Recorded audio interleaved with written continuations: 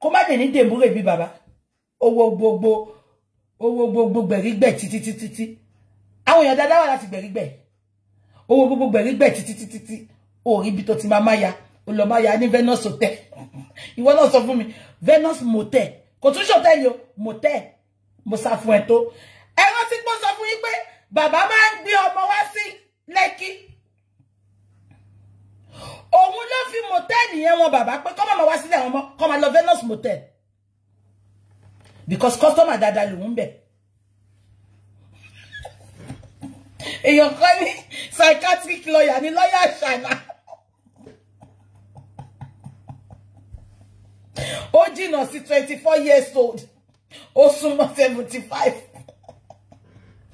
abẹ́wà gbà mí ẹ ṣe sísì mi no sísì mi fídíò yìí kọ́ sísì mi ẹ mọ fídíò tí mo sọ àti kọfí fídíò lọ́yà ṣànà yẹn ẹ dẹ̀ bá mi download ẹ kẹsẹ̀ ǹdẹ̀ sí mi ẹjọ́ mo fẹ́ play ẹjọ́ sísì mi then fídíò tí mo bá ti sọ pé tóun bá kú gbogbo family ẹ máa kú tẹ̀lé òun ni ẹ bá mi download ẹ náà kẹ́ máa send ẹ sí mi because tí bá click ẹ ń bí kò ní play because mo ní TikTok ń bí ẹ ṣe.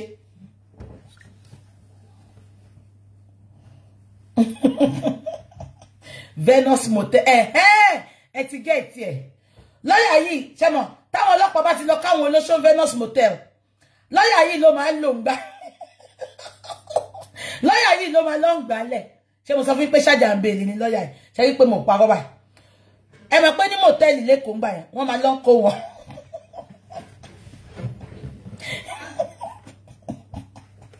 ó ti mọ lọ́yà yìí ti pẹ́ bí ọ̀rọ̀ spending ṣe mọ̀ pé spending náà ní òun ti mọ lọ́yà òun ti pẹ́ àṣànà náà ti mọ lọ́yà yìí ti pẹ́ ẹ mọ̀ ní Venus motel tó bá ti kó wọn gbà yẹn ok tàbí nǹkan ti jù sí mi ń bọ̀ ẹni sùúrù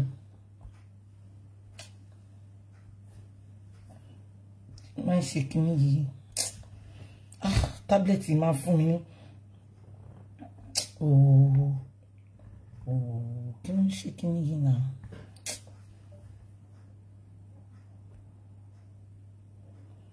kí ni màá ṣe ń sìn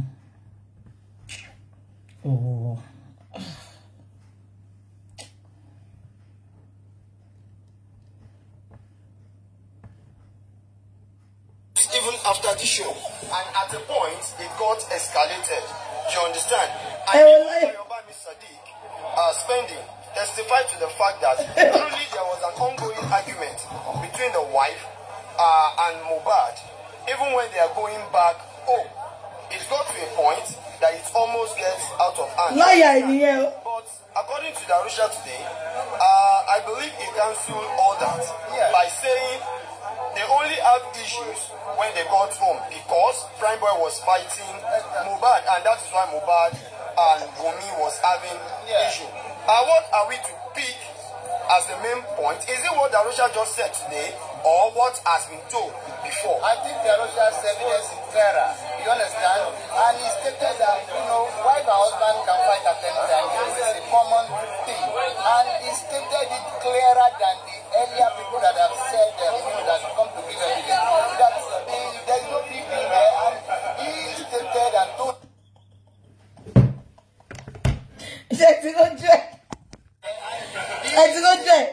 ẹ jẹ́ kí n analyze ojú ẹ̀ ọwọ́ òbẹ́ mi ọwọ́ ẹ̀kọ́ lèmi fẹ́ gbọ́ because kí ni lọ́yà ṣànà fẹ́ wá sọ tẹ́lẹ̀ imú ẹ̀ dàbí tàtàṣe ẹ jẹ́ fi bímú ẹ̀ ṣe rí wọn ẹ mà wọ́n tàtàṣe tó máa ń tà ní tírí fún wọn àwọn bí ṣé TikTok ò ní mú fídíò wà lẹ́nu ẹ wò bímú ẹ̀ ṣe rí ni ó wá lókè báyìí wá fẹ́ lọ ṣe rí bó ṣe wá sọ̀rọ̀ yẹn ibi tẹnu ẹ̀ ń dé ní ẹ̀ ṣàkíyèsí máa play fún yín sí bó ṣe ń sọ̀rọ̀ yẹn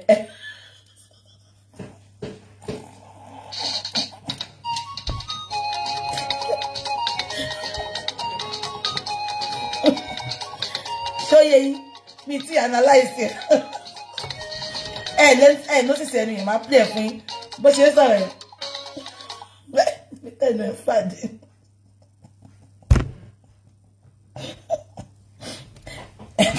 ẹ wo suit ẹ ti mọ àwọn suit tó má tà ní ẹ ti mọ lẹ́kọ̀ọ́ ibi kan lẹ́kọ̀ọ́ báyìí mandilas ẹ ti mọ àwọn suit mandilas ó máa ń jẹ sójú títì báyìí wọ́n tó àwọn bàtà yẹn mo ṣe pé tá bá wo bàtà ẹ ti mọ àwọn mandilas ẹ bá mi confirm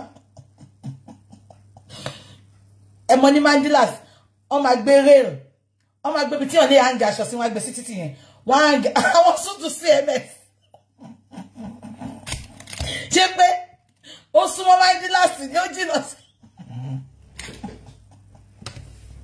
tó bá ti tó suit yẹn báyìí wọ́n wá tẹ́ àwọn bàtà yẹn sílẹ̀ lẹ́ẹ̀bẹ̀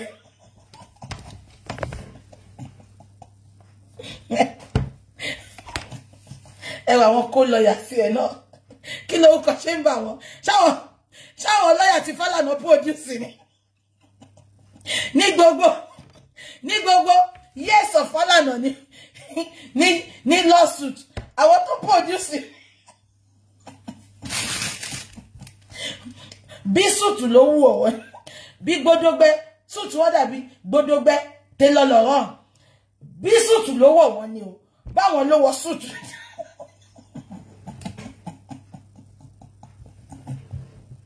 Allah èmi náà mọ̀ pé mo nice ẹjọ́ náà ṣé òun náà ni kóòtù ló wọ̀ kò yẹ suit ẹ má disrespect suit kóòtù ló wọ̀ kóòtù Ashana Shemba wọ́n Ashana Shemba ló ti wá Ashana stop flagging ṣé wọ́n nìyẹn Ashana ó dùn ẹ́ olórí burúkú tó pọmọ ní Monday tó ní Tuesday ló kú kí ló lè ṣe Ashana kí ló lè ṣe what Ashana cannot do does not exist Ashana pa ọkọ Monday ó pa ọkọ Monday ẹ wá sọ pé ohun wọ́n sọ Mohbad di pọ̀nmọ́ wọ́n ná ohun ní Tuesday tó bá pé Tuesday ló kú lóòótọ́ kí ló tí Mohbad ṣe máa di pọ̀nmọ́ tá máa hùn ẹ sọ fún mi wọ́n ní Mohbad wá hùn bí profusely ohun bí ẹja kote dàwọ́ṣà sífẹ̀ ń bàbá ò ní kúre ìyá ẹ̀ ò ní jèrè ẹ̀ ìyólógì ò ní jèrè ẹ̀ torí ìyólógì nìyá Mohbad kò ní jèrè ẹ̀ ìwọ sọ pé tẹ́rí blogger bá bú ẹ̀ mo challenge ẹ mo bu ẹ ikú lè rí ẹ̀ṣẹ̀ ìwọ tó ti mọ̀ kan tó kóra ẹ sí ìwọ tálákà tó pera ẹ dàróṣà láyé àtijọ́ olówó ló máa ń pè ní dàróṣà olórí burúkú ìkọ̀kọ̀ nu yín kò sí èyí tó wúkọ ẹ tó nítumọ̀ olórí burúkú ìwọ ní kí ṣẹ́jú ẹ ni àbẹ́jọ́ àwọn olórí burúkú ọlọ́pàá tó ń ṣiṣẹ́ wọn but iṣẹ́ tó refuse láti ṣe yẹn wọ́n á ṣe tabadé high court because àwọn náà mọ̀ pé high court ò kéré ní ayé ìwọ lórí burúkú akúṣẹ̀ tó pẹ́rẹ́ ń dàróṣà ẹ lọ check ẹ olówó ló máa ń pè ń dàróṣà láyé àtijọ́ ẹ má pè ń dàróṣà mọ́ akúṣẹ̀ lélẹ̀ olórí burúkú tó ṣàtà ríbi tọ́ílẹ̀tì pàǹtí olórí burúkú ọmọ òṣì ẹni táyé òye ó pẹ́rẹ́ ìlódìdí PA olórí burúkú ìnagijẹ ló fi ń jẹ́ PA ó pẹ́rẹ́ lódìdí PA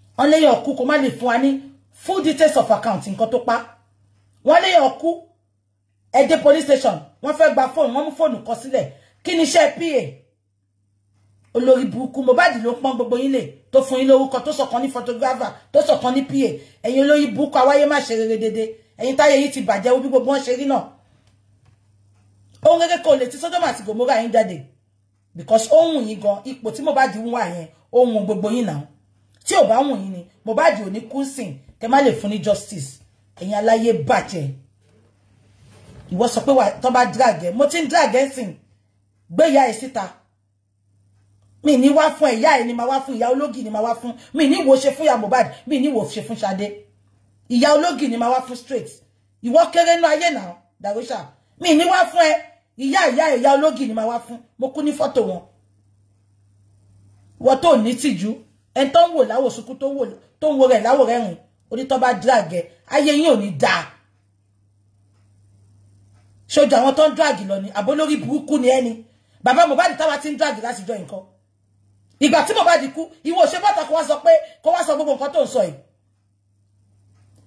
wọ́n drag bàbá yẹn for the 2 weeks kò sówó kan tó pé bàbá yẹn wọ́n pè lólè wọ́n pè oríṣiríṣi olórí burúkú ẹ̀ yamayama very ugly bastard àwọn olè tó kó bọ́ǹdì náà àwọn olórí burúkú àwọn bí wọn àwọn bí àṣànà náà ni ẹ lọ wò dáadáa àwọn bí àṣànà ni táwọn máa sọ́ọ̀sì náà wọ́n ní òun náà níyàwó ẹ̀yin olórí burúkú játijàti èèyàn máa toko wá balẹ̀ jẹ́ ọlọ́run dàjà gbé Mohbad lọ́wọ́ sókè láàrin ẹ̀tú Mohbad ẹ̀ pa tí ó bá ṣe pé ẹ má gbọ́ o ẹ rí pé out of jealousy and envy lórí burúkú dàróṣàì ṣe yẹ yín ẹ mọ̀ ìpá out of envy and jealousy ló fi jẹ́ kó pa Mohbad ẹbí wípé kí ló dé ṣe pé tó bá máa sọ̀rọ̀ ẹ gbọ́ òun lòun kọ́kọ́ lówó nu family òun lòun kọ́kọ́ lówó nu family òun lò kí ló ṣe yẹn ló pa Mohbad ni ẹ bá mi bèrè lọ́wọ́ ẹ̀ ṣé yẹn ló pa Mohbad kí ló fà pé èmi ni mo kọ́kọ́ lówó nu family tí ó bá ṣe pé ìjà lára gan ló fi pa Mohbad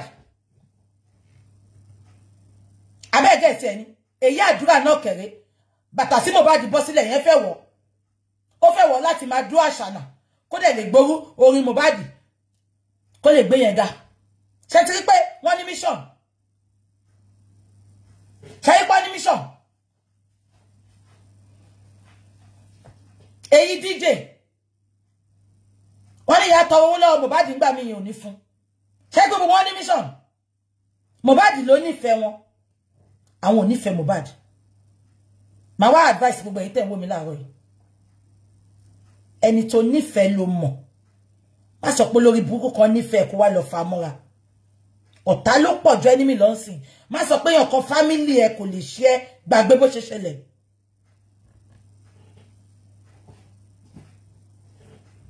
Mohbad rò bóun ti arise ó kó gbogbo àwọn lórí burúkú mọ́ra kò kúkú wá mú ará àtàgọ́ kò fi ṣe èèyàn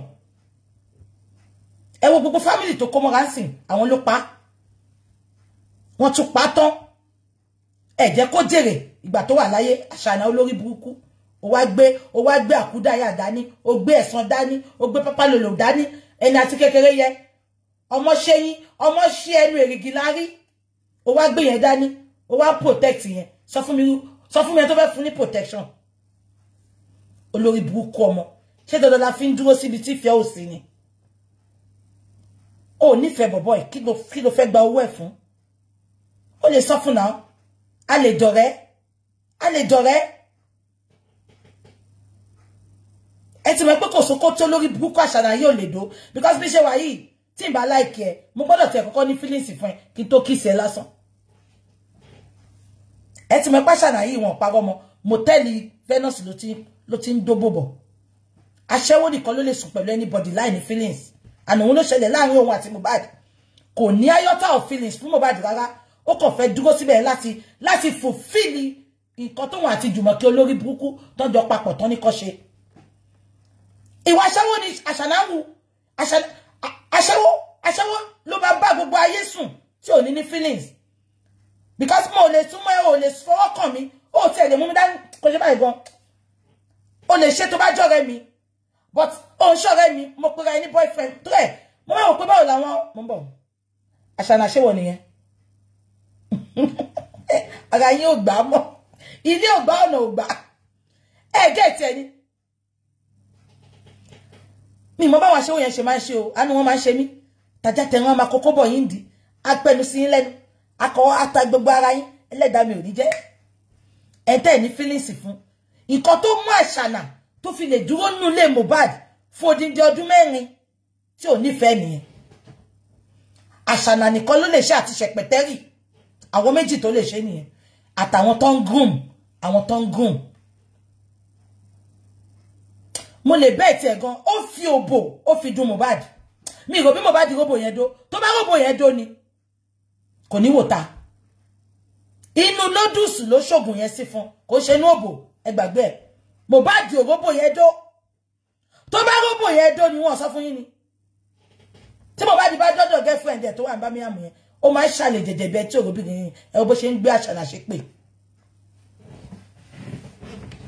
ó tún fòbò dùn ó fowó ẹ̀ dùn ó fi sinmi dùn ó fòbò dùn ó fóúnjẹ jíjẹ dùn tó bá jẹ́ pé ìlú ìlò wà ní charges ton ma fún ẹ bó bonu e show lucky people lo ma fi wọ́n fún ẹ because gbogbo characteristics of abuse lo fi abuse Mohbad.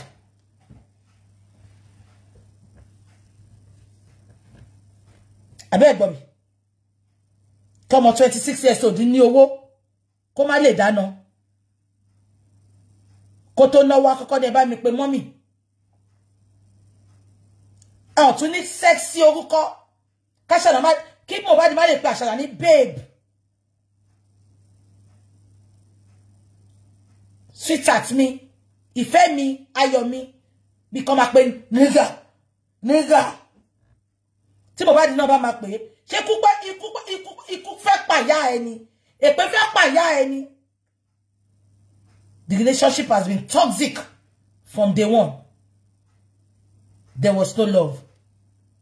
Ẹ jẹ́ kí sọ fún yín lẹ́yìn tẹ́ bá wà pẹ̀lú èèyàn tẹ́ nífẹ̀ẹ́ ẹ máa wo bí kẹ́ pa ni ẹ máa ní this kind of hatred fún òun ni Àṣànà ní sí Mohbad tí ò fi jẹ́ nǹkan kan fún olórí burúkú throwback picture iná ni throwback picture ni kò rí nǹkan gidi ó rere kan kò rí mú jáde ní Sodom àti Gomorrah throwback picture ni àwa mú ọyàn yẹn aṣọ ọyàn yẹn bí eraser tó wà ní HB pencil gbogbo ọyàn ojú àwa ta síta bí gọ́ọ̀bà tó ṣẹ̀ṣẹ̀ yọ lórí igi olórí burúkú throwback picture iná ni olóṣì ó lọ sádókòdó ó lọ sọ́ọ̀ṣù kò sún ẹni àbárà ká fowó ẹ̀rà tùpà tó lóhun ẹni àjítọ́náwò ló fọ ọmọ mi tí ìbẹ̀rẹ̀ fún ẹ wo abadi high court wàá rò bí pé mi gan ni judge ìwọ tó lè escape ẹ ìwọ ó lè escape ẹ lọ pé gbogbo àwọn tó wà nílé kan máa sọ̀rọ̀ ó lè escape ẹ olórí burúkú ó fi throwback picture ó fi wọ́n emotional blackmail kiri inú mi dẹ́dùn nǹkan táwọn ọmọ Instagram yẹn ṣe fún àwọn ọmọ tí ò láyọ̀ ọ̀nà lórí burúkú wọ́n bẹ̀rẹ̀ sí celebrate bàbá ni wèrè yọ fọ́tò kíákíá ni àwa máa job throwback picture ibo ni fóònù wà mú fóònù fún wa ká yọ throwback picture tá fẹ́ yọ ńbẹ̀ kí tó ju throwback picture olórí burúkú kò ní ogún kankan ó jí owó Mohbad ó dẹ̀ jílẹ̀ dìtà ogún tó ní throwback picture ẹ̀dẹ̀ má gbàgbé Mohbad sọ ó ní sáwọn nǹkan tó fẹ́ máa post nìyẹn tí bá kú ó máa sọ fún yín láti justice for Mohbad ti bẹ̀rẹ̀ Mohbad's death was pre-planned wọn kò mọ̀gbà tó máa carry it out ni wọ́n wá rí opportunity ibi tán lọ yẹn wọ́n kọ̀ wá wò pé ẹ jẹ́ ká carry kíní out forgetting that pé Mohbad ò léyàn ṣùgbọ́n lọ́lọ́run bàbá Mohbad ò léyàn ó ní gbogbo wa ó dẹ̀ di Ọlọ́run gbogbo nǹkan tí Mohbad sọ ló ṣẹlẹ̀ àjẹ́ ọmú mi even after 9 minutes màjẹ́ kọ́ mú mi àdúrà lọ ṣe kọ́ even if na 9 minutes ó ti gbà pé fẹ́ mú wọn ó dẹ̀ fi ń kọrin ó ní even if it is a 9 minutes má jẹ́ kán mú mi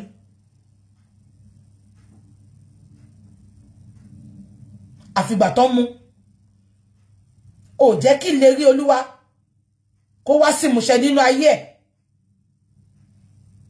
ẹ lọ gbọ́ mi ẹ̀ má jẹ́ kán mú mi abẹ́ ẹ̀kọ́ ló ṣe kọ́ ni. And then, no be enemy.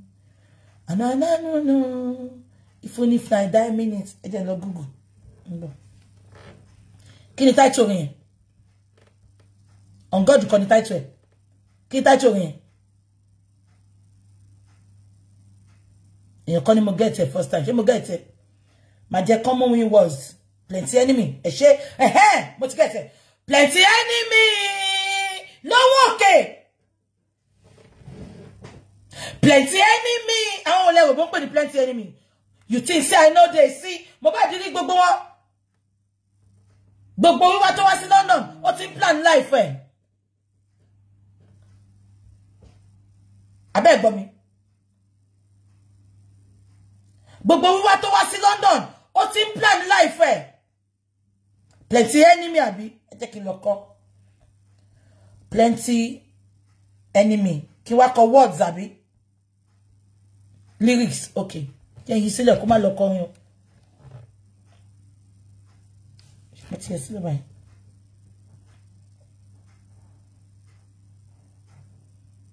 lyrics yẹn mo fẹ́. Màá kọ fún yín sìn yo. Any sùúrù. Plenty enemies, Mohbad, where they follow me, but they come me, long okay, even if na 10 minutes. Èmi ọmọ ghetto. So gbogbo nǹkan tó sọ ni tí mo wá ṣépè láti jọ yìí. Mo ti jáde no mọ́tò. My grace na automatic. Wọ́n fẹ́ bá mi ya photo. Èmi ti gbéra on God ló sọ. Èmi wá ṣe on.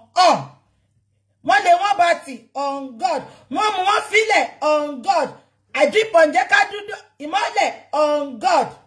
Ó wálẹ̀ on God.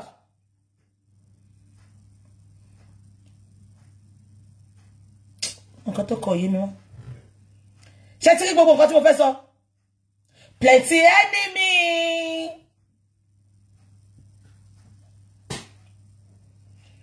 Ashana, ní kúre. Èwo ni kí ni title? You think say I know they see too many things, Simole. Many, oh. Kí ni title yẹn?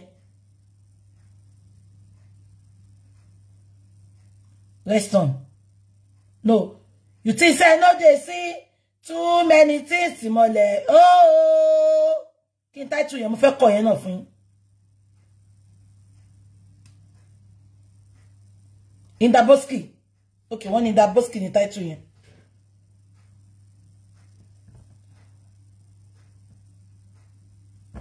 Say that's in the Bukky ni. Okay, ask about me. I share. Okay. Ẹ má gbọ́ o. Tó gbogbo yín ẹ kàn gbọ́. Ẹ mọ̀ mi yẹn mi nìkan mo mọ̀. Ẹ mọ̀ what this yẹn mo ti kọ fún yín láti jẹ́ má sọ pé mo mọ̀ ko. Ẹ jẹ́ kí n kọ fún yín sìn. Do. Ẹ jẹ́ ká wo yẹn náà.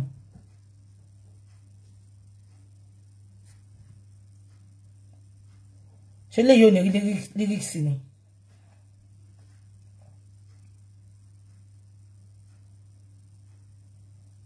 Kò yé mi jàre, a máa kọ́ níjọ́ mi.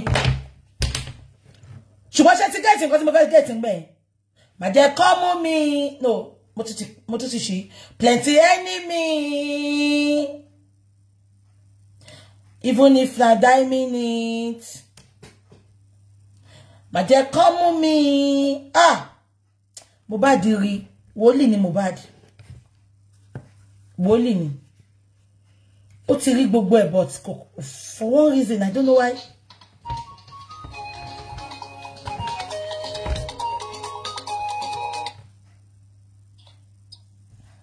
Hello? Hello? Hello, yeah? Sorry, you're on the show, isn't it? Who is this? Please, Sister Bukky, I want to talk to you for a minute. Yeah, I'm on the show. Mo fẹ́ gbé dàrú ṣàṣẹ pé ní má bínú. Ayé ò ní dá níbi tó wá ṣòfò ní. Orí burúkú máa bá ẹ̀ àti ìní. Ayé yín máa bàjẹ́. Ikú máa pa yín síbi tẹ́ bá wà ní ó dàbọ̀.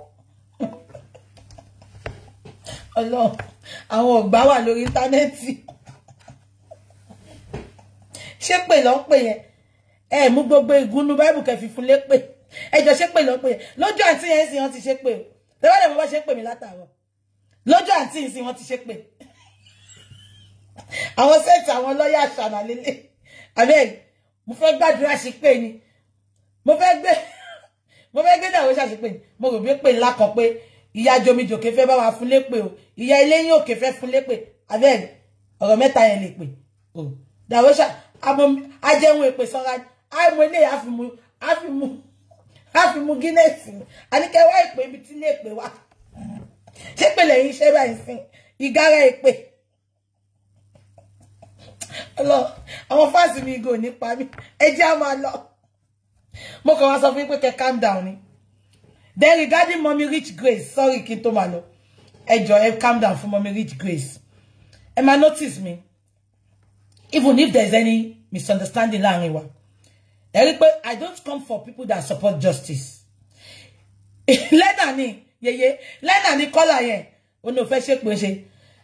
Àwọn ship èpè yẹn ló common jù láyé. Tẹ́ bá wá give me five examples of common èpè tá ǹtí iṣẹ́ ni. À ń sọ̀rọ̀ èpè Bible. èpè ègún gidi kẹ́ lọ gbé gbogbo àwọn ògbóǹtarìgì Èkìtì kan wá fún Dàwíṣà lépe ẹ ń ṣe kò ní dá fún Dàwíṣà àǹtí ẹ ti mọ̀ náà ibi English wọn lẹ ti máa mọ̀ ẹ rí tó kọ́kọ́ pé is that sister Bukky Jesse ó fi fọ̀nẹ́ gbé wọlé ó fi fọ̀nẹ́ gbé wọlé àwọn náà lọ lè mi pé iṣẹ́ àwọn tó ń bí mo sí bí yẹn ẹ jẹ́ lọ máa wo Yorùbá film wa abẹ́ ìbọn ṣe kó gara wọlé mo rò bẹ́ẹ̀ tó mọ̀ pé iṣẹ́ ni èmi náà fún wọn láyè tó jẹ́ pé mo gba kọlù profusely èpè láfẹ́ àfẹ́pẹ́ ṣípíníṣípíní profusely èpè ṣé ẹ̀kọ́ tí mo sọ yẹ gbogbo yín ẹjọ́ mo bẹ̀yìn ni ẹ máa notice nǹkan kan pẹ̀lú mi ẹ lọ mọ́yàn kọ́kọ́ tá a jọ ń ṣe justice tó ti ṣe justice pẹ̀lú wa rí tí mo bú the only people tí máa ń bú nínú justice ni pé wọ́n bú bàbá àbí wọ́n ti ń come for me ẹ̀dẹ́ ìpé tí máa ti fún wọn jẹ lẹ́ẹ̀kan máa kàn dà wọ́n nù ni ṣé ń gbọ́ Mommy, this girl has been there for us. Nobody's paying her. She travels whenever there's corona. She travels down. She doesn't live in Lagos, but she travels down. Ipe yon te ngba titi Èkó kọjá lásán.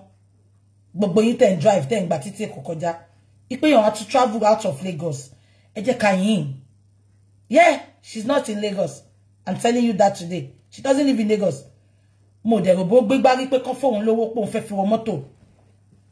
So kò sí nǹkan tí ó bá lè ṣe. Nobody told her what is going to happen. Àbíkọ́ yé yín. She has been there. Àwọn ló ti ń jókòó ti bàbá Mohbad láti joy. So she thought it's the same thing. So please, ẹ jẹ́ ká máa soft pedal, please. Ẹ jọ̀ọ́. Ara wa ni wọ́n, ẹ jẹ́ ká wo gbà tó ti ń ṣe. There's nothing wrong in what she did. Immediately, so she did, you know, woman ló ti ń jókòó ti bàbá tipẹ́ nínú justice. Mari wọ́n pọ̀ ní. Ìgbà tí TVC interview, àwọn ló sọ̀rọ̀. She has been representing us well. Ẹ má ẹ̀ka lé gbogbo èèyàn kúrò tán. Àbí kò yé yín. Ẹ wo pé nù kan ìgbà tá kì í ṣe cult. Àwọn lórí burúkú olùlẹ̀ nation ló máa ń ṣe bẹ́ẹ̀ yẹn. Ó wá ṣẹ̀ṣẹ̀ nǹkan tó wá ṣe lánàá yẹn ẹni torí kò jẹ́ kó súnmọ́ bàbá Mohbad. Ebi ò kẹ́ tí ẹ kúkú mọ̀. Ó ti ń jókòó tí bàbá Mohbad tẹ́lẹ̀ wá sọ pé bí yo bàbá Mohbad ń do. Obìnrin yẹn ní ọkọ ńlé, ó lọ́kọ ó lọ́mọ. Ẹni tí mo mọ̀ dáadáa ni. Ẹni tí mo mọ̀ dáadáa ni. Okay, bí ọkọ ẹ ti ń sọ fún pé kó má dá sáwọn ọ̀rọ̀ yìí because àwọn kọ̀ọ̀kan nu wa tá a jọ ń ṣiṣẹ́ yìí. Ọkọ yín máa ti sọ fún yín pé má dá sí mi fẹ́ wàhálà o. But gbogbo yín ṣagídí ẹ dá sí. Now kọ́kọ́ ẹ wá gbọ́ pé wọ́n ń drag ẹ̀. Wọ́n ló ń dó bàbá. Báwo lẹ ṣe fẹ́ feel? Ẹjọ́ mo bẹ̀ yín ni. Ẹjọ́ má jẹ́ ká ṣe bẹ́ẹ̀. Kẹ́ tó ṣe anything ẹ jẹ́ ká wò pé ẹni ẹ lọ́wọ́ àwọn tí mo máa ń bú nínú justice yìí. Bí àwọn tó ń bú bàbá àbáwọn tó wá fún mi. Ó dẹ̀ máa ń pẹ́ kí tó lọ fún wọn. Ṣé ń gbọ́ ẹjọ́ mo bẹ̀ gbogbo yín ni. Ẹjọ́ kò dá. Tí nǹkan bá ṣẹlẹ̀ má jẹ́ ká sáré ká máa bínú. A máa bínú ẹ má mi sọ pé ká má bínú. Bẹ́ẹ̀ báyìí ká tètè máa bọ́ta búra wa bẹ́ẹ̀. Ẹ lè send voice note sí wọn. Àbí kò yé yín. Kò sí bẹ́ẹ̀ ṣe lè bú mọ́mì yẹn tó kò ní dá yín lóhùn. Ẹ má jẹ́ ká di ọ̀tá ara wa ìtorí pa àwọn justice. Ẹ jẹ́ ká ṣera wa lọ́kan if not because of anything just because of baba Mohbad. Tí mo bá ń ṣe báyìí a ti fẹ́ máa ṣe bí àwọn olórí burúkú olùlẹ̀ nation nìyẹn. Ìfẹ́ tó ní sí bàbá ni abiyamọ dẹni. Mo mọ̀ pé kálẹ̀ mi náà wà lẹ́kọ̀ọ́ wọ́n á tẹ̀ ní bàbá Mohbad ti dó èmi. Wọ́n náà ń dóra wa. Ẹ má jẹ́ ká ṣe bẹ́ẹ̀ ẹjọ́ mo bẹ̀ yín ni. Ẹjọ́ ẹ jẹ́ ká tiẹ̀ wọ́jọ́ kan pé ìgbà tí ò sí yàn kankan bẹ̀ ìyá yìí ló máa lọ mo sọ fún yín kò gbé ko. Ìyá ò dẹ̀ drive. Màmá yìí ò dẹ̀ drive. Ẹ jẹ́ ká wẹyọ kan yẹn. Èèyàn risk life ẹ̀ lójoojúmọ́ láì ṣọmọ ẹ̀ láì ṣe family ẹ̀. Ẹ wo lórí burúkú Àṣànà àtàwọn ọ̀rẹ́ ẹ̀ gan. Àṣànà àtàwọn ọ̀rẹ́ Mohbad gan tó ń gbé lẹ́kọ̀ọ́ tó ní escort tó ń drive. Wọn ò lọ síbẹ̀ yẹn. Ìtorí pé wọ́n fẹ́ justice. Ìyá abiyamọ ni bí gbogbo yín tẹ̀ ń wò mí náà ṣe dábíamọ. Ẹjọ́ mo bẹ̀ yín ni. Tó bá ṣẹ̀yìn ẹ send message sí wọn. Ẹ lè send voice note sí wọn kẹ́ bú wọn dáadáa. I'm sure she will reply you and tell you, ẹ wà náà ṣe mi ò mọ̀ nǹkan tó ṣẹlẹ̀. Mo láti send voice note pé mommy, I don't know what you are doing o. Àwọn èèyàn ń bínú o. Please, whatever tẹ́ ti ṣe níbi court yẹn o. Tẹ́ feel pé ó ń bí àwọn èèyàn nú. Mo ní mommy, ẹ ṣàtúnṣe o. I don't want them to drag you. Honestly to God, mo mọ nǹkan tó ṣẹlẹ̀. Àwọn èèyàn kàn send message mi pé wọ́n bú wọn pé kí n sáré pè wọ́n o. Èmi ò mọ nǹkan kan but mo send voice note. Ṣé pé mi náà lè bọ́ta kí sáré máa follow àwọn tó ń bú wọn yẹn kémi náà bú wọn. But no. Ẹni tó bá ní mo block òun, ẹ lọ send inbox mi kí n wo orúkọ tí mo fi block yín. Ṣó yé yín. But kàkà kí n ṣe bẹ́ẹ̀ mo send voice note sí wọn pé mọ́mì kí ló ṣẹlẹ̀ o. So àárọ̀ kùtùkùtù yìí mi ti gbọ́ message wọn gan mo yìí message wọn bí. But ẹnìkan ti pè mí lánàá ó ti sọ nǹkan tó ṣẹlẹ̀. Ẹjọ́ kò ń ṣẹjọ́ wọn ṣó ti yé yín. Ṣé mọ̀ pé ẹ wò pa àwọn ló sì máa ń jókòó ti bàbá tẹ́lẹ̀ láti jọ́ yìí. Ṣó ti yé yín. Ẹjọ́ nǹkan kan anybody bá ṣe ẹ jẹ́ ká kàn appreciate wọn. Àbí kò yé yín. Mo sọ fún yín lẹ́ni bí gbogbo yín mọ̀. She doesn't live in Lagos. As a matter of fact, ṣó yé yín. Ibi tán lọ lánàá yẹn kàn lè tètè bá 8 o'clock. Àbí kò yé yín. Kàn lè tètè bá 8 o'clock. Wọ́n sanwó ibi tó sùn sí. Àbí kò yé yín. Wọ́n sanwó ibi tó sùn sí. Ṣé bàbá fún wọn lówó ni? Ṣé àdáwó fún wọn ni? Àdáwó fún wọn. Ẹ jẹ́ ká gbogbo yín náà tí mo dẹ̀ ń rí. Gbogbo yín náà lẹ ṣe many of it plus àwọn kan inbox mi pé Ìjẹ̀bú làwọn ti ń lọ. Àwọn kan inbox mi pé Ìbàdàn làwọn ti ń lọ. Ẹ jẹ́ ká celebrate ara wa. Ẹ jọ̀ọ́ mi fẹ́ yẹ kó jẹ́ after justice. Ṣé bẹ́ẹ̀ mi ní jẹta tí mo ní gbogbo àwọn tí bá ṣe kan má bínú. Ẹlòmíì jẹ̀bi mi. But mo kàn fẹ́ jẹ́ ká ti bára wa jà. Ṣé mọ̀. Kó tó dìgbà tá máa wá justice on. Àwọn tó pa ọmọ gan wọn bára wọn jà. Irọ́ yìí pa wọ́n pọ̀. Àwọn tó pa ọmọ.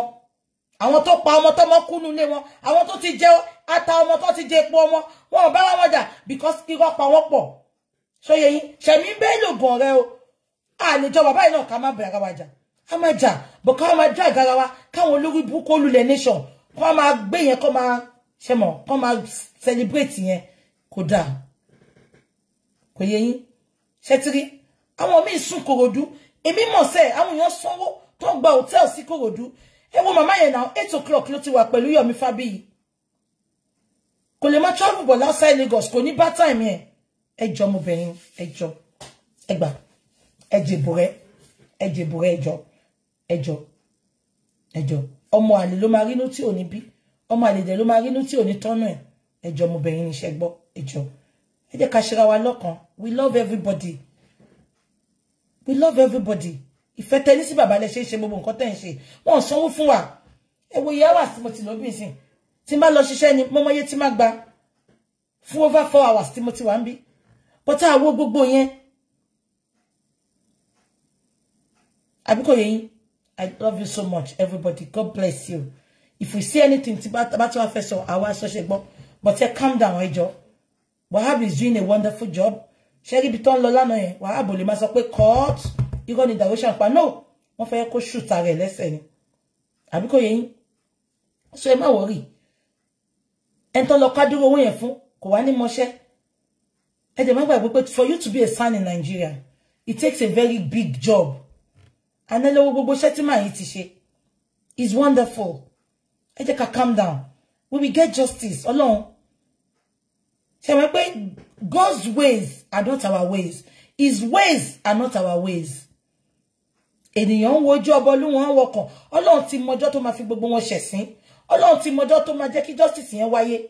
Àwa ni ká wá ní sùúrù, ká dẹ̀ nígbàgbọ́, ká fi mọ́ wa ṣọ̀kan. Àbí kò yé yín, we will get there. Tí lọ́yà wa bá ṣe nǹkan tí òun wá náà, àbí kò yé yín, we will still get there.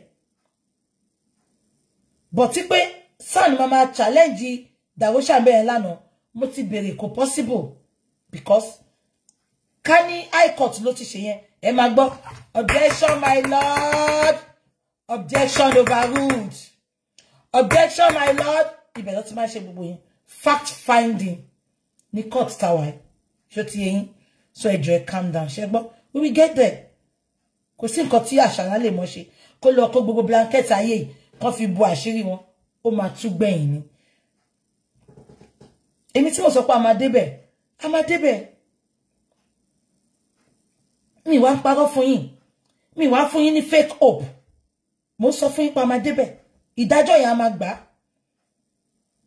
àbí kò yín ẹ kò jẹ́ ká ní sùúrù ṣé ti gbọ́ ẹ ṣé mo dúpẹ́ ẹ jẹ́ ká ṣera wa lọ́kàn tẹ́ bá ṣera wa bí ṣe wà yín sì ti bá sọ̀rọ̀ tó bí anybody nù sí you can inbox me kí n gbé phone púpọ̀ ẹ má bínú because mi ò kí n lo earpiece so tẹ́ bá pè mí má gbé phone yẹn sétí ni so ẹni má jí kí n gbé phone sétí ẹlòmíì dẹ̀bọ̀ kékeré sọ á sọ̀rọ̀ 10 minutes á sọ̀rọ̀ 20 minutes kó tí mo ṣe rí gbé phone yẹn tí wọ́n ní kí yàn send voice note ẹ má bínú ṣé gbọ́ ẹjọ́ ẹ má jẹ́ ká búra wa mọ́ ṣé rí pé goal kan náà ni gbogbo wa ń lépa which is justice for Mohbad ìyẹn ni kó jẹ́ ultimatum wa ìyẹn ni kó jẹ́ focus wa ẹ pé gbà tá àǹtí kan pé wọlé lẹ́ẹ̀kan tó ní ẹ̀gbọ́n òun mi sọ báyìí kí ni mo sọ mo náà I don't want to talk about that mo náà I want to focus on what nǹkan táwọn olórí burúkú tó wá sí kóòtù sọ ìyẹn ni mo fẹ́ analyze anything tẹ́ tí ò sí ńbẹ̀ bá sọ mi fẹ́ analyze it because one I don't want to be dragged again I don't want anybody to call me and say Bukky just say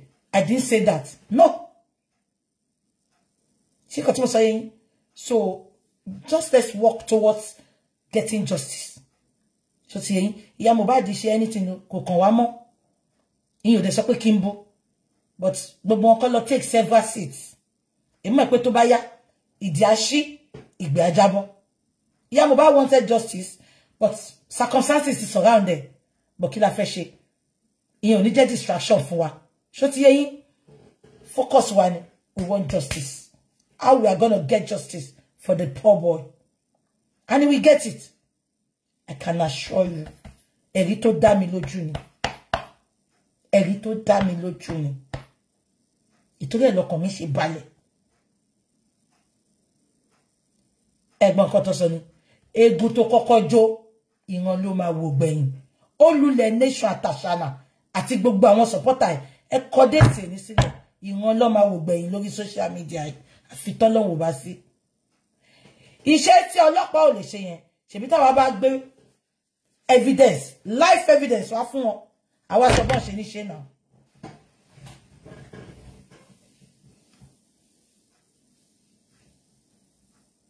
àbíkò yẹn àwa sọ bọ́n ṣe ní ṣe náà ṣe ibẹ̀ ní kẹ́yìn ti ní sùúrù ẹ má kánjú tàbá kánjú lábẹ́ ẹ̀gbóná ó máa jó wa lẹ́nu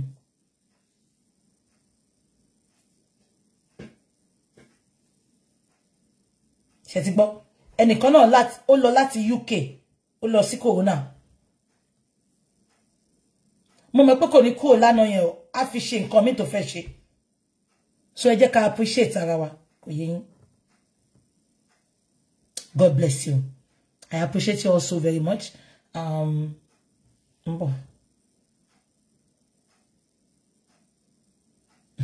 mo fẹ́ pa yín lẹ́rìn kan kí n tó máa lọ mo ń bọ̀ mo fẹ́ pa yín lẹ́yìn kan kí tó wà lọ olórí burúkú òsì ọba ẹ wo bó ṣe ń lẹ́nu mo bọ̀ ẹ jẹ́ kí sáré pé èèyàn kan kó bá mi send fídíò yẹn sí bíbá mo ti rẹ́rìn yóò láàárọ̀ yìí ṣé gbogbo yín rí fídíò yẹn òsì ọba ló ń lẹ́nu ló ń fọ́tọ́ lórí íńtánẹ́ẹ̀tì níjọ́wọ́ mo ń bọ̀ ẹ ti rí fídíò yẹn máa fi wọ̀nyí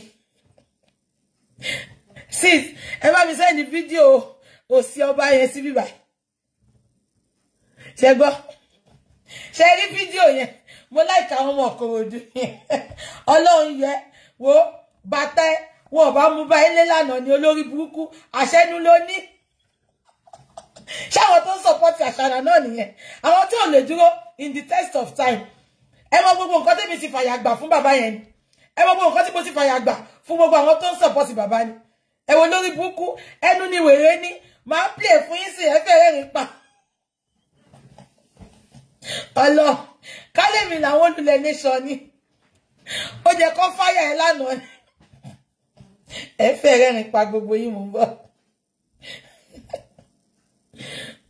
mú bọ̀ ẹni sùúrù okay I'll put it sis I've seen your message mú bọ̀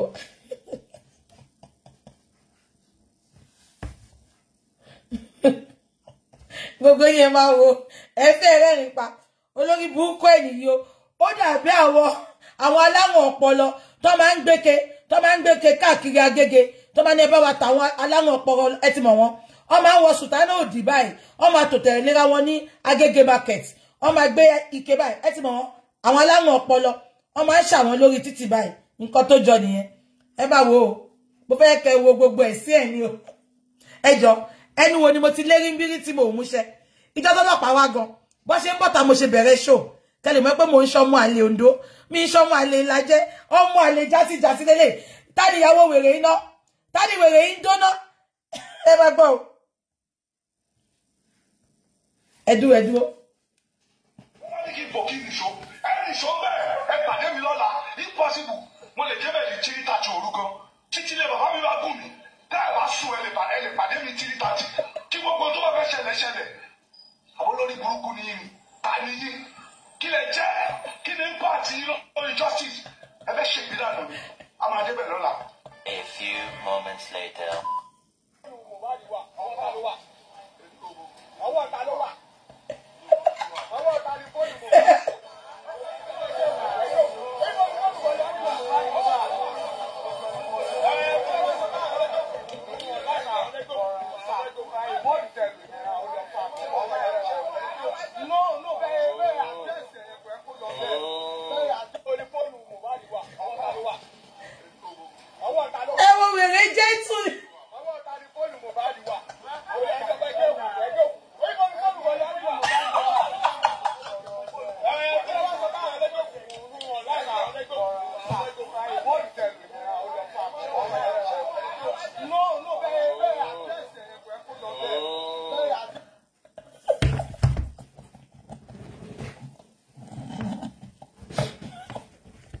Ẹjọ́ àwọn wèrè olówó olùlẹ̀ nation náà ẹ wo bó ṣe lẹ́nu ó ń fọ́tọ́ ẹ mọ̀ pé kíní kan máa dé bẹ́tìrì gbogbo yín ni máa pa wèrè jẹ́tù bí omi ìdájí ni ó calm down bí omi ìdájí ẹ mọ̀ bómi ìdájí ṣe máa ń rìn ó lo sàsàsà fáwọn ọmọ Ìkòròdú ni ó wà ń bẹ̀yẹ̀ sá.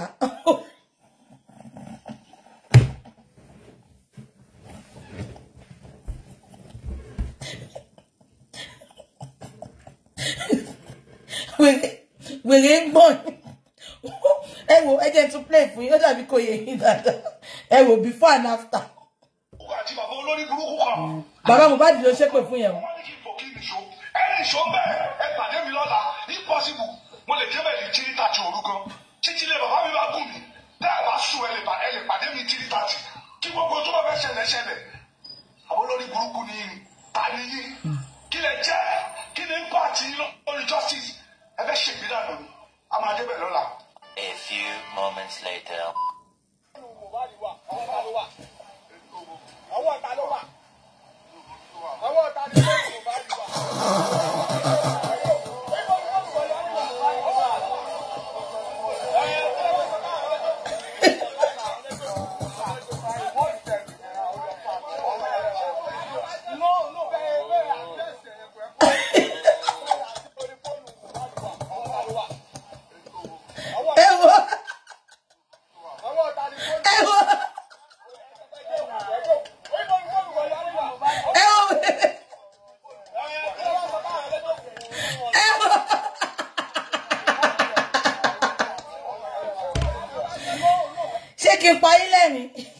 Òun kọ́ ló ní sójà yẹn o ó lọ dúró sẹ́gbẹ̀ẹ́ sójà ni ó dàbò tí ń gbọ́ ó ti ń rí fìrí pé àwọn ọmọ Ìkòròdú yìí Ìkòròdú lọ̀gá wà fẹ́ ó ti ń wò pé àwọn ọmọ Ìkòròdú yìí ó dàbí àwọn yẹn ti ń fún ní eye contact kan pé wọ ayé ẹ̀ máa bàjẹ́ lẹ́nu òun kọ́ ló làwọn àmì yẹn o ó lọ dún èyí pàwọn àmì yẹn wọ́n lùkèwé ni but ó mọ̀ pé tó bá fẹ́ nù òun àwọn àmì yẹn máa gbèjà òun so kẹ́ bá rò wípé òun ló kọ́ àmì lọ́bẹ̀ o ó jẹ́rí àwọn àmì tó wà mẹ́yẹ̀ gan lọ but ìgbà tó wá lọ wọ́n ló ń sáré báyìí ni help help help help ṣé àwọn eléyìí la fẹ́ máa dá lò ṣé àwọn eléyìí mo sọ fún pé agbára gbogbo wọn orí íńtánẹ́ẹ̀tì ló wà agbára gbogbo wọn orí íńtánẹ́ẹ̀tì ló wà èmi tún sọ ọ́ lè níṣẹ́ tá bá gba justice tí ìbá dẹ́kọ̀ ẹ pè mí lọ́mọ àlè tá bá gba justice tí ìbá dẹ́kọ̀ ẹni ìyá mi kọ́ ló bí mi gbogbo nǹkan tí ọba ẹlẹ́kọ̀ọ́ ẹ̀pọ̀ fún ọ̀pọ̀ rẹ̀ ṣe kó wá ṣe fún mi èmi ò ní sọ̀rọ̀ kí n kọ́rọ̀ mi jẹ. Ẹ gbọ́ mi ni. Ànígbà tó kú ọbẹ̀ yẹn.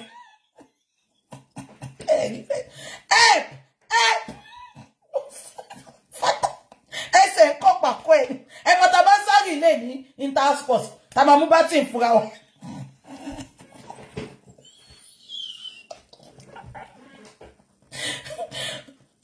Lójú Àṣànà sí, Àṣànà máa rò bóhun ti falágbára ṣọ̀rọ̀. Ó máa rò bóhun ti falágbára ṣọ̀rọ̀. Àròbí, Àṣànà rò bóhun ti lẹ́ni lẹ́yìn, òun fẹ́ pọ̀bọ. Wọ́n ní tájá bá lẹ́ni lẹ́yìn àpọ̀bọ. Ṣájà, ilé àtàjà àtọ̀bọ ló wá papọ̀. Ẹ mọ̀ gbà tó mú pọ́tébù. Ẹ mọ̀ gbà tó mú pọ́tébù ń lọ sí, tó mú lọ court. Ó dàbí ìgbà tí ó wò bí ìgbà tí pọ́tébù wà ń court. Again to play, want to play it again.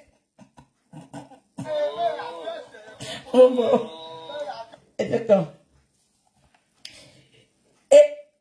Alẹ́ ìjọ ká tó lọ fún justice lele. So ìjọ Sunday ló ń lẹ́nu yìí. Ìjọ ò ní justice court Tuesday àbí. Àná Wednesday, sorry. Ìjọ Tuesday ló ṣe ele. So ẹ jẹ́ kí n play fún. So ó ń ṣépè fún bàbá. Ó lóun máa ná bàbá tó ń bá rí wọn court. Gbogbo nǹkan tó sọ ń bẹ̀ ni, but ọkọ̀ ti sáìdì tí bàbá kúrò. But ẹ gbọ́ pé ìṣépè fún bàbá. Àti bàbá olórí burúkú kan àtàwọn olófò kan wọ́n wá ní kí n bọ̀ kí n nìṣó. Ẹni ìṣó bẹ́ẹ̀ ẹni mi lọ́la impossible. Mo lè débẹ̀ ní tíríta ti òru gan. Títí lé bàbá mi bá gùn mí. Tẹ́ ẹ bá sùn ẹ lè pàdé mi tíríta tí. Kí gbogbo tó bá fẹ́ ṣẹlẹ̀ ṣẹlẹ̀. Àwọn olórí burúkú ni yín. Ta ni yín? Kí lè jẹ́? Kí ni pàtí lórí justice? Ẹ fẹ́ ṣègbè dànù ni. A máa débẹ̀ lọ́la. A few moments later.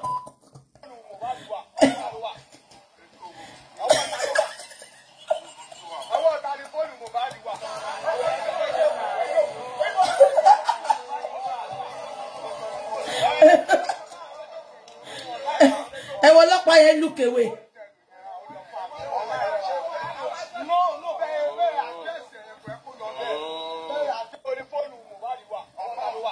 Ẹ bó ṣe wá sọ̀rọ̀.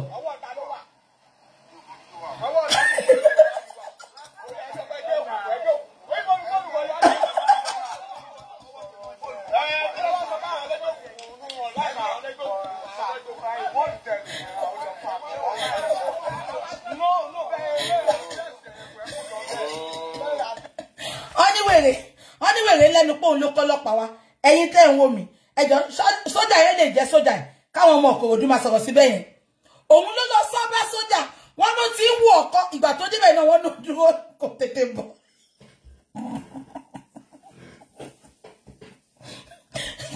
Ṣáà ó rápá lásẹ̀gbẹ̀ àwọn sójà yẹn.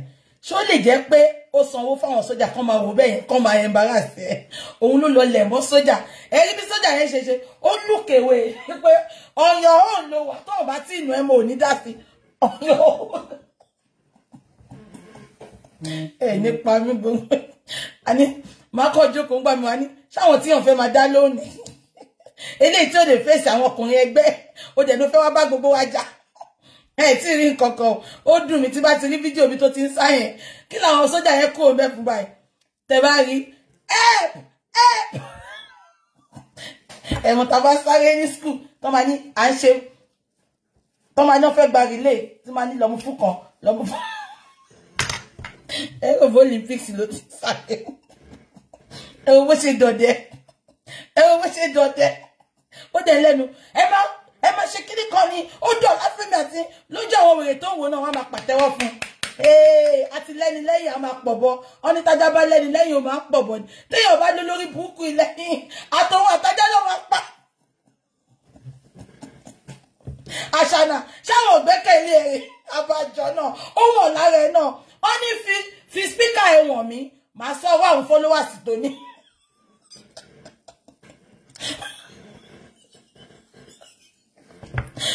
Ẹ tún gbọ́ wọ́n náà dáwó fún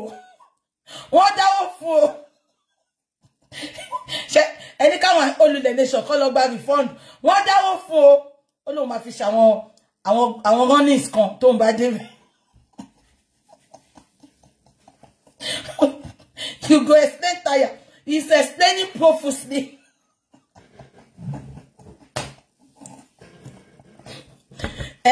Ọkùnrin sọ́kùnrin àwọn ọmọ yóò ga tó gbogbo àwọn tó challenge wọn jù báyìí lọ bó ti ó ń lo sà fún wọn ó ní ìyàwó tí ìtóyà lóní kò ní dáfẹ́ tó bá nù ẹ̀ tí ìyàwó tó yà ò ní lè sọ̀rọ̀ wèrè ó débi ẹ̀rù bà Ìkòròdú lọ̀gá àbólórí burúkú ni ẹ wọ́n ń lọ sí ẹ bàjẹ́ tó bá bí ìyá ẹ̀dá tún lẹ́nu kó lọ lọ́ndì 30 ẹ jẹ́ ká máa lọ wèrè he was explaining profusely and he ran profusely. ẹ jẹ́ máa lọ mo mọ̀mọ́ ṣe ṣó ìlàrọ̀ ẹ̀ tó rá létí mo ṣe lánàá yẹn mo lè sùn mọ́jú ọ̀rọ̀ Mohbad kan come to my tó bá òlèyàn ṣe máa kúnú létà dẹ̀nìrẹ̀ tó máa sọ nǹkan tó pàtẹ wá parọ́ oríṣiríṣi so àárọ̀ ẹ̀ mo kàn sáré ní jẹ́ wájú ṣe kíní so that wọ́n á lè fi gbogbo ẹni máa jẹun máa sùn kó tó ṣẹlẹ̀ nìyẹn so ẹ má bínú pé mo tètè jáde ẹ̀yin American viewers followers mi mo fẹ́ tí bá ṣe show yẹn mọ́ títí alẹ́ máa ń join prayer altar kan 11 wọ́n máa ṣe tán ní after 12 mo dẹ̀ kí n tètè róhun yẹn sùn màá tún jí ní 7 o'clock màá fẹ́ join fire altar ti Pastor Jerry so ṣẹ́tìrì ohun yẹn òun lẹ ṣe tójú mi rí báyìí alẹ́ tí mo ṣe tán lánàá kí n tó jẹun ṣe mọ̀ kí n tó break and everything ó ń lọ bí almost 11 bí dẹ̀ ṣe tán mo sáré tún join fire altar yẹn a ṣe tán after 12 then àárọ̀ yìí náà mo dẹ̀ tètè sùn tẹ́ bá wò gbà tí mo ṣe update òru ni mo ti ń yí lọ ọ̀rọ̀ Mohbad wà lórí mi gan nǹkan tó dẹ̀ affect mi ni pé báwo lèèyàn ṣe máa kú lójú àwọn èèyàn tó hàn dé lè sọ nǹkan tó pa fún wa so nǹkan tó ṣẹlẹ̀ nìyẹn so ẹ má bínú pé mo tètè jáde láàárọ̀ ẹ má bínú I will make it up for you ṣe ti gbọ́ tí n bá yìí rest tá bá rí nǹkan tó jẹ́ ká tún wá fi rẹ́rìn mo tún ṣe lè bọ́ta but mo kàn fẹ́ máa jẹun láàárọ̀ tí bá ṣe tán sì máa jẹun máa rest so that máa lè sùn at least mo ti sọ nǹkan tó wà nínú mi síta he was explaining profusely and running profusely ẹ jẹ́ ká máa lọ I love you all so very much ẹ jẹ́ ká ṣe ra wa lọ́kàn tá bá rí tẹ́ bá fi pé n tó sọ̀rọ̀ yìí bó ṣe sọ̀rọ̀ mo like ẹ send message me tí bá sọ̀rọ̀ I'm not too big to say sorry to anybody and everybody we are working together for one goal ṣé ti gbọ́ so ẹ má jẹ́ ká bínú síra wa ẹ ṣé God bless you tẹ́ bá rí bí tó ti run profusely kẹ́ tún jẹ́ kí mo àti wá fún wọn ṣe yẹn àwọn àgbẹ́kẹ̀lé wọn náà ni olórí burúkú ó gbàṣẹ́ lọ́wọ́ King White ó gbogbo lè dáṣẹ́ ó lọ bí King White gan tó ń lo àwọn kí ló máa ń pa àwọn kíní yẹn òun gan ó jẹ́ gbọ́ná bọ̀ọ̀yà ó rí pé King White ó ń dọ́gbọ́n sí ni ó ń bọ̀ tún ṣe ó ń bó sì ṣe because ó mọ̀ pé òun á jẹ baba slap tó wò bá behave ìwọ wáyé ada fún King White gan tó láwọn OPC lẹ́yìn ó ń behave rẹ̀ ní ká má wá sọ̀wọ́ ẹlẹ́nu hùn olóṣì olórí burúkú ó dàbí àwọn tó máa gbé gbálé lọ́wọ́ nínú agége market tó máa ní ẹ bá wa ta wọ́n lọ́rẹ ẹ ti mọ̀ wọ́n máa wò di sùtánà báyìí sùtánà yẹn á fò wọ́n tẹ́ bá ti rí lùkù wọn náà ẹ ti mọ̀ pọ́n ti ya wèrè bó ṣe rí nìyẹn olórí burúkú agùnmáníyè ọ̀gá tó yàn àwọn ọmọ náà ẹ 130 ní ó wá ṣàlàyé wèrè jẹ́ tún bígbà tí portable wà ní court ẹ já wa lọ I love you all so very much thank you love you any wonderful day but tún sì lè padà wá ṣẹgbọ́ okay bye Instagram viewers bye bye love you bye. Thank you for watching our videos at Gdynamictube TV.